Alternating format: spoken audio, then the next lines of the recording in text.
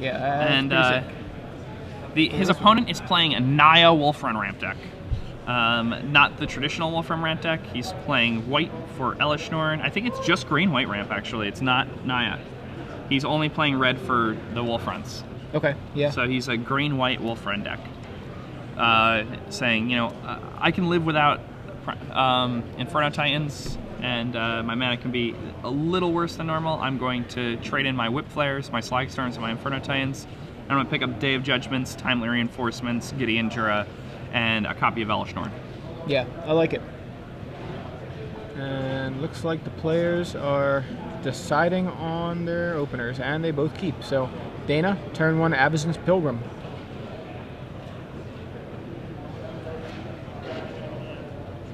Come on, Pilgrim. Oh, look at that. Did anybody get that Pixies reference? Double Avacyn Pilgrim on the board. That card looks a lot like an Inferno Titan in Michael's hand, but It does, you're right. he doesn't have Inferno Titan on his deck list, so... So a mulch from Dana. Heck, it's a 3-for-1 off that mulch. That's, Yeah, that was a heck of a kind mulch. of insane. He's probably gonna have to discard here on his end step. Dumped a Birds of Paradise into the graveyard.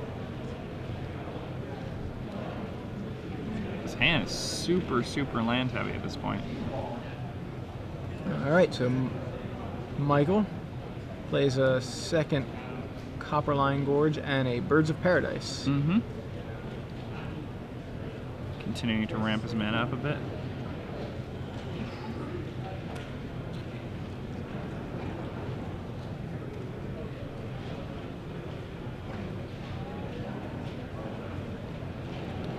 Dana does not miss his land drop. Not with the, 6 lands he's got in his hand. I'm exaggerating. So, Lingering Souls from Dana. And we've got Spirit Pilgrim for Dana. To Michael Tabler's Birds of Paradise and Avacyn Pilgrim. That really looks like Inferno Titan. Are we? This is we have the players mixed up. That's I think that must be it. Yeah. But I think this might just be a wrong deck list. Oh, wait a sec. Yeah, because there's no Inferno Titan in this list either. And this deck doesn't have an Avacyn's Pilgrim. Yeah, we must have the wrong deck lists. But either way, I guess we'll watch the game here. And it must be this deck on the left does not at all look like either of these deck lists. So Inferno Titan. It's another Freets deck. Yeah, so sorry about that. We had a wrong deck list for Michael here. Well, Inferno Titan comes down for Michael, wipes Dana's side of the board. And that's going to be really hard for Dana to get back into the game afterward, because Inferno Titan really good when your opponent is doing things like just 1 toughness stuff. I also think, is it possible that Dana's on the left and Michael's on the right? Because we're seeing, well, that doesn't make sense either. No. No. There's red mana. Okay, I didn't see any red mana on Dana's side of the board. I'm like, seems kind of odd. Okay, Birds of Paradise, flashback, Lingering Souls. Dana trying to rebuild his board. That's gonna be, I don't know.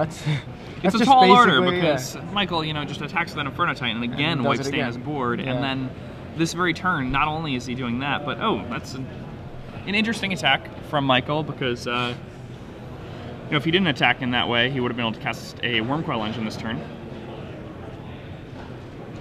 But he must have something else that... oh no, he's just going to pump this Inferno Titan up. Get him for 10 damage, and just not going to show his opponent that he has Wormcoil Engines in his deck. That's fine. Yeah, no need at this point. And there, Dana draws the said Craterhoof Behemoth and packs it in, ready for game 2. That's a quick game 1 from Michael. Inferno Titan taking that game over very quickly. Jesse investigating the deck list situation. So just to let you guys in on what we know here. Michael has, his deck list is filled out as David Tabler, but it says goes by Michael on top.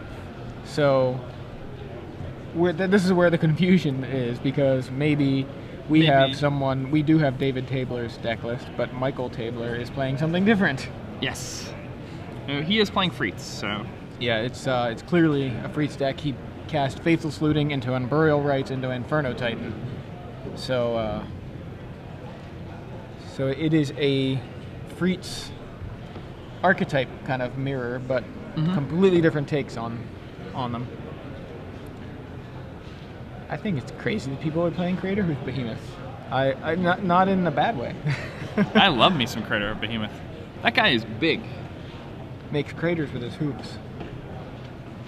All right, correct deck list.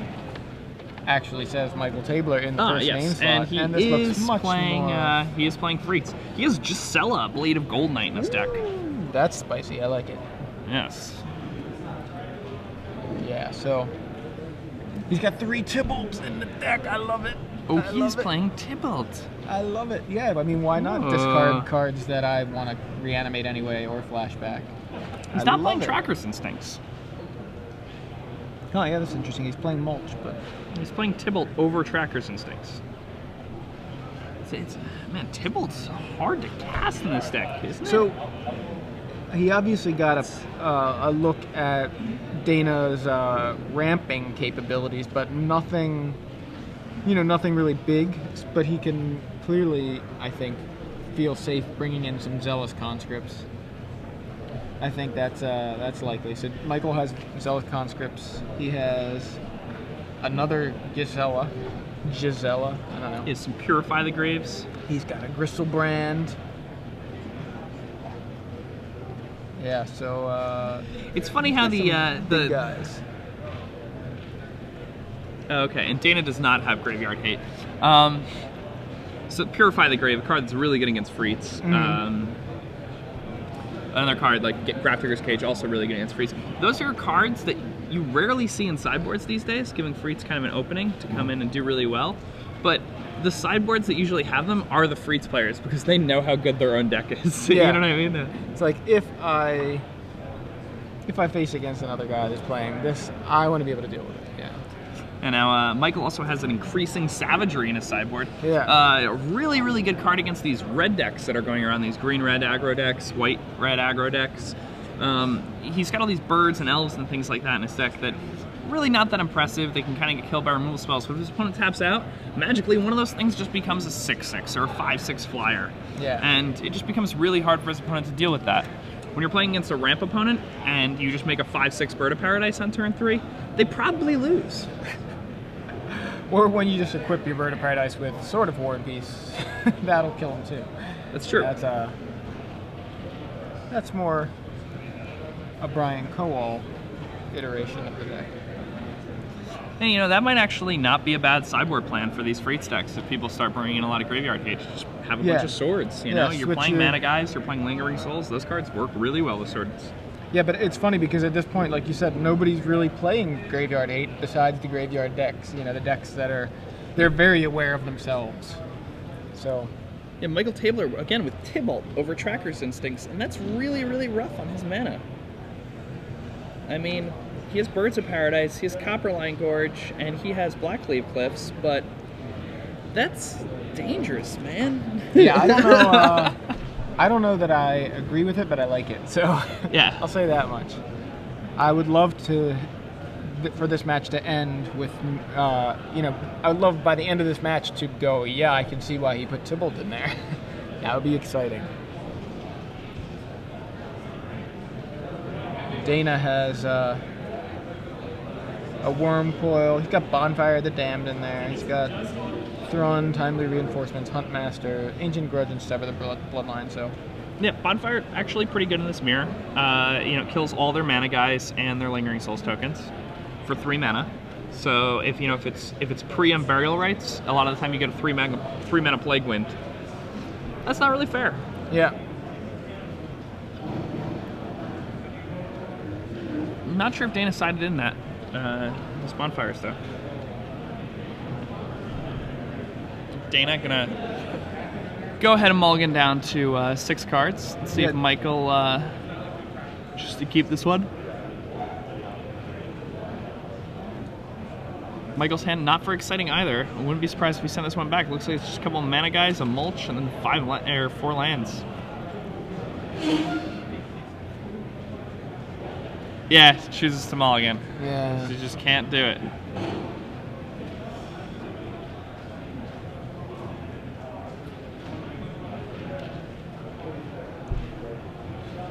Or maybe he's not mulliganing. Maybe he's keeping that. Yeah, he's not. Doesn't seem to be. It looked like he was like, yeah, you know, he kind of made some motions. That's dangerous. But then it stopped. Yeah. Maybe he's feeling it. I think it's that, you know, when you're up a game, you kind of feel a little safer, but I don't think you should let that affect your decision as much. Yeah, it looks like he kept.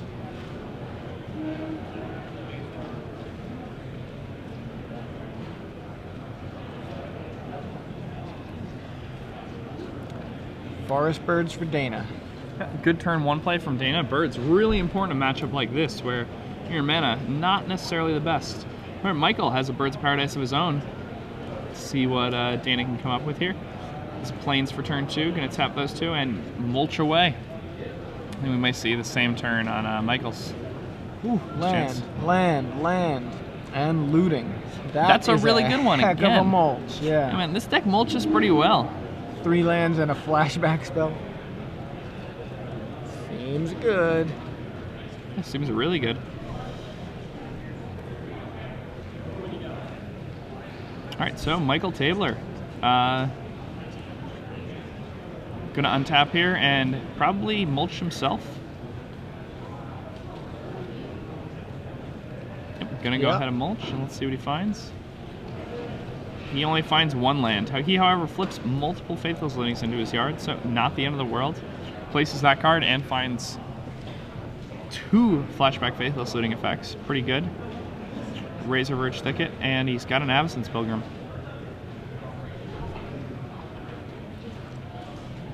All right, Dana this turn. Let's see if he chooses to flashback that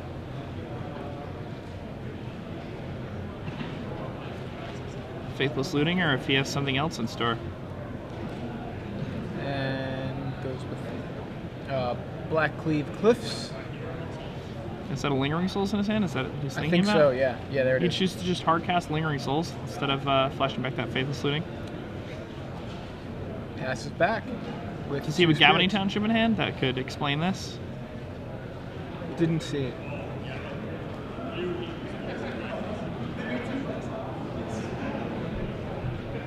All right, another mulch from Michael. Mulch, yeah. Drew another mulch of that. Able to get 3 lands and puts a Zealous Conscripts into his yard. Zealous Conscripts pretty awesome in the Freed's Mirror. Yeah, as soon as there's something something powerful on the other side of the board, we could see an Unburial Rites just for the conscripts.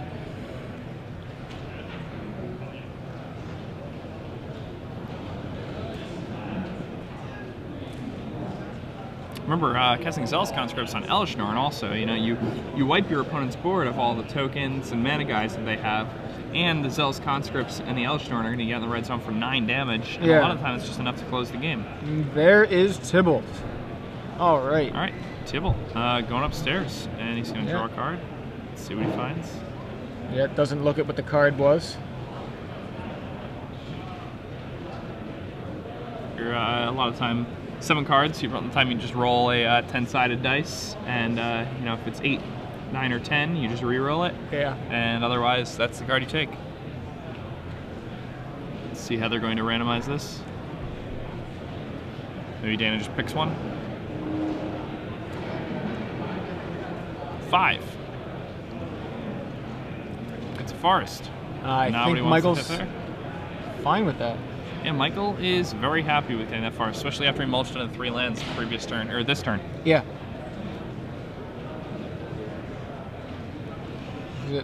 That was just turn 3, and he played a spell and a Planeswalker. Yeah. You know? On turn 3. He drew 3 cards and played a Planeswalker, so actually, you know, drew 4, but he had to randomly discard 1, so. Elishnorn. Looks like Dana's flashing back Faithless Looting. Draws Elishnorn. Oh no, don't discard that. Oh no. What did he discard? Elishnorn? He discarded Elishnorn. I mean, he's going to cast that in 2 turns. He has the mana to do it, and he doesn't have an Unburial Rites yet. Couldn't quite see his hand. Maybe he's got another another Elishnorn. Is that possible? Right. Oh, well, he flipped into the mulch, so... Oh, he flipped into double Unburial Rites. So it ended up working out pretty well for Dana. Yeah. And so the mulch... I guess I'm crazy. Well, maybe he just... playing a little loose, that's all. He's just like, I have faith in my deck, I'll hit an Unburial Rites or 2 on this mulch. So Dana reading Tybalt's trying to figure out, should I be attacking this? I don't, you know. Do I attack my opponent or do I attack Tybalt? What do I do? So he's attacking, it looks like Michael. Attacking Michael. That's...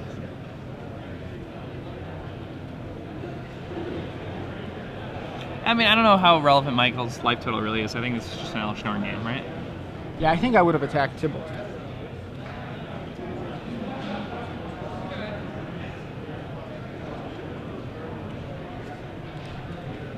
All right. So Michael, gonna make that Tybalt go upstairs again, and again the random discards.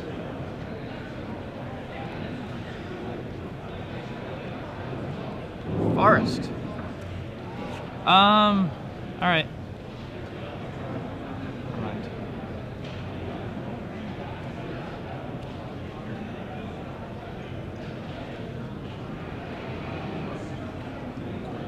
So I have a feeling Dana may be attacking that Tybalt next turn. Yeah. Or somehow affecting it. Well, next turn, I mean, he can just kill it because he's gonna have Elishnorn. Yeah, it's true. Alright, so Michael plays a land, passes back. Dana untaps.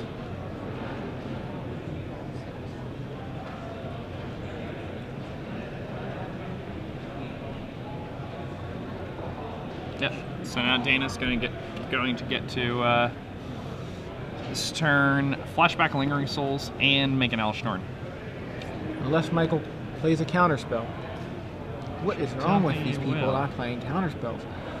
Oh, a Purify the Grave. Purify the Grave on Elishnorn. What a blowout. Oh, Unburial Rites. Nothing? Is there nothing there? Oh, wow. Well, I mean, he can't. He already targeted the Elishnorn. Oh, that's right, that's right. Yeah, it got countered by the Purify the Grave.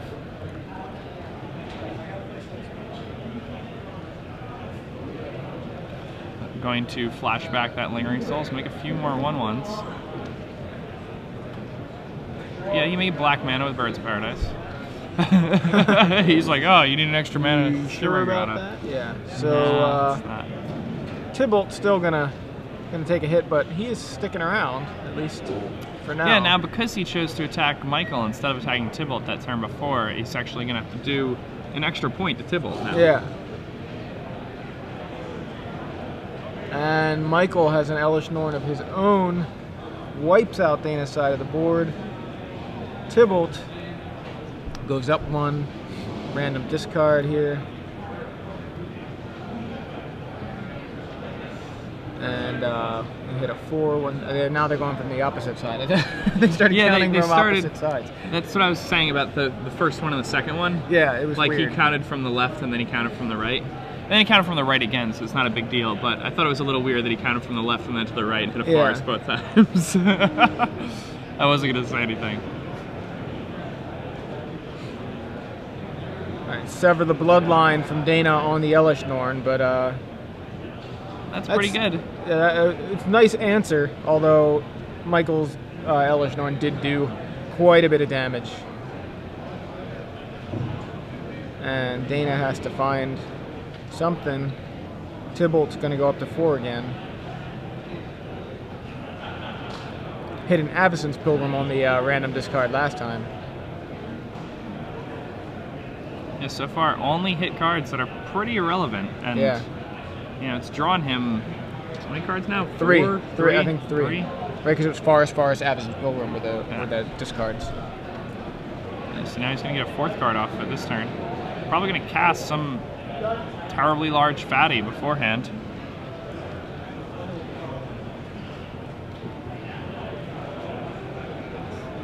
Does he have like he has a Wormcoil engine in hand? Yeah, he's got a Wormcoil. He's got another Tybalt in hand. He's got a Birds in hand. I think he's trying to decide, do I just want a Wormcoil? Yeah. Yeah. That's what I would do. Go ahead and Wormcoil, then draw the card off Tybalt. Because if you just draw like an Avacyn's Pilgrim and discard the Wormcoil, you're going to be kicking yourself. Yeah. So,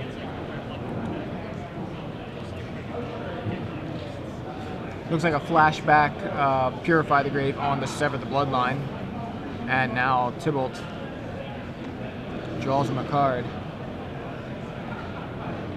4, and it's Tybalt, so... Again, not a card. It was a effectively dead card right now, so I think Dana may be feeling a sudden impact if he can't. Yeah, I don't know if Michael even wants the sudden impact. I think he just keeps plussing the Tybalt. Yeah, he's actually doing great with just the plus. Yeah. All right, front side Lingering Souls from Dana. And maybe this is the perfect home for Tybalt because it. Because you're fine with what you're discarding, yeah. Yeah, and I mean, you're fine with discarding stuff, and the Freets deck has generally just been insane against creature decks, and it's just bad against control decks, and Tybalt's really good against control decks. Yeah. So maybe Tybalt has found a home in Freets. It's really hard to cast, though.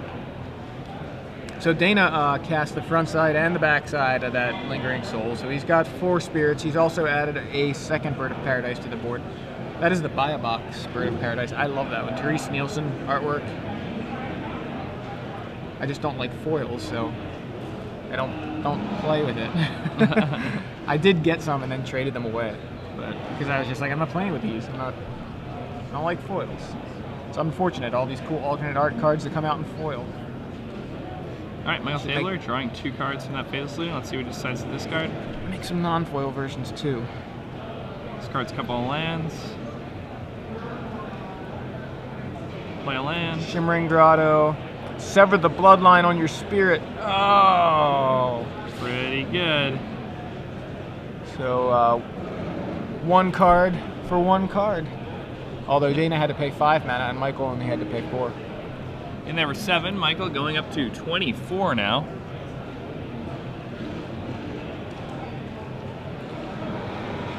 This is a pretty cool match. Yeah. I like this.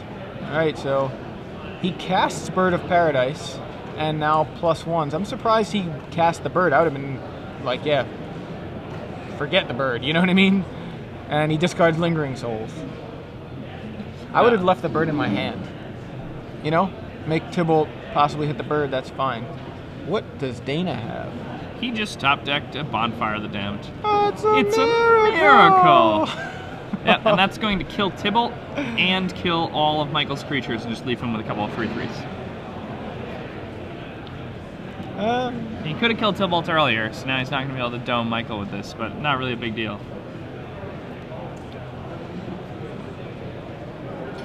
So he did side in that Bonfire?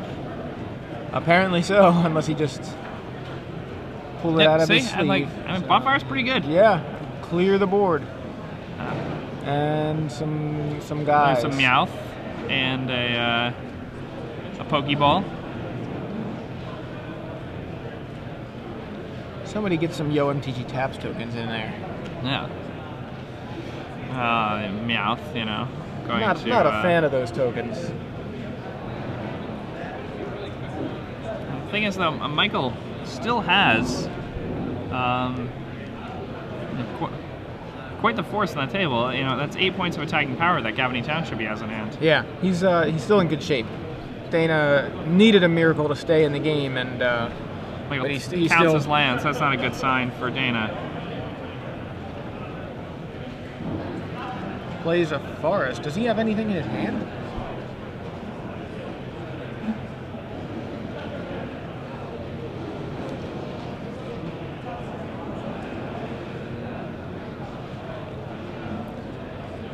I think he's just figuring out what he needs to tap for Gavany Township, yeah.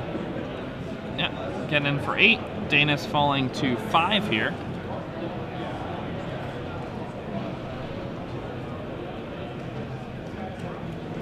Lingering Souls flashback from Michael. Yeah, probably should have flashed back that Lingering Souls before he activated the Gavany Township. Doesn't really make that big of a difference, but yeah, you know, just.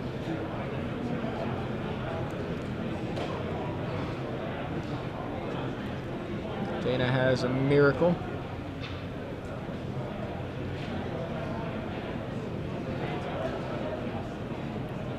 I mean, Dana has a Gavany Township, is what I meant to say. He needs a Miracle. He needs a Miracle. My brain was thinking what I was, you know, hoping for him to draw, and not what he actually drew. Sever the Bloodline, and that'll sever the match for Dana. Yeah, Michael Tabler able to take that one down rather quickly. Threw a Miracle, too. Yeah. Threw a big bonfire of the damned. At that point, the game was already in a spot, and he also had Wormcoil, who's particularly resistant to that. He's like the one threat that, you know, had he had a Titan or an Elishnorn on the table, that Miracle would have been significantly stronger. Right.